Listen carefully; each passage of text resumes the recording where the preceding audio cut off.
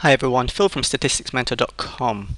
I'm going to show you here that if two events are independent and those events are non-trivial, meaning that the probabilities of those events happening are greater than zero, i.e. that something happens, then these events are not mutually exclusive.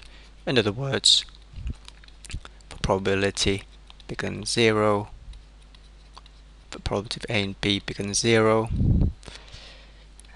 A, B are mutually exclusive, denoted by this symbol. This implies that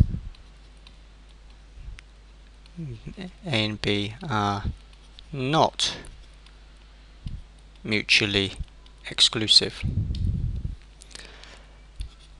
Proof. So we're given this information and we have to then show that this can't be true. What does it mean to say that A and B are independent? If A and B are independent by the definition, two variables here, A and B independent means that probability A and B is equal to the product of the individual probabilities. And what can we say about the actual size of this thing if we multiply the two? Negative, 0 or positive? I think you can see it's positive because each of these probabilities are bigger than 0.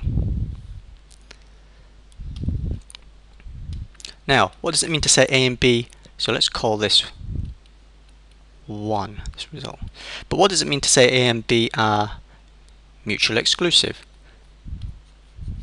If A and B are mutually exclusive, it means that they can't both happen, same as saying probability of A and B is equal to 0. Let's call this 2. Now compare the line 1 and 2. So 1 holds if they're independent, 2 holds if they're mutually exclusive. Now since A and B, probability of A and B cannot be both bigger than 0 and 0, it's got to be one or the other. But from this proof here, we're saying if this holds, if this is true, then this is the case. Well, it is the case because if this is true, then this probability of A and B is bigger than 0, so therefore it cannot be 0, therefore A and B cannot be mutually exclusive, i.e. condition labeled 2 cannot hold. Simple as that. All done. Hope you get that.